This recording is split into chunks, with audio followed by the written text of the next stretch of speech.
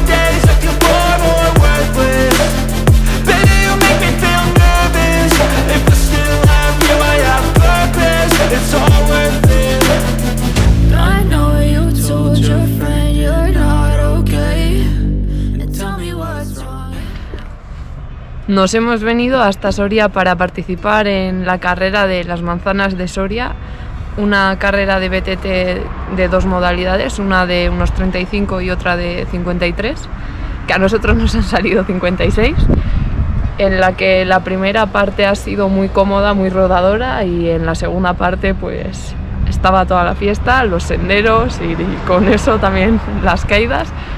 Yo me he caído un par de veces, Goitz ha tenido suerte y ha aguantado con mis caídas y pues nada, había pocas chicas y gracias a eso pues hemos quedado terceras y lo hemos disfrutado. Hemos visto un entorno diferente que nos ha gustado, muy parecido a la zona de La Rioja y Calatayud, que tiene muchos senderos y muchas pistas en las que poder andar en mountain bike a diferencia de la nuestra, y pasaremos por aquí este puente a ver si podemos andar otro día en mountain bike, que mi mano no sé si después de la caída está un poco así.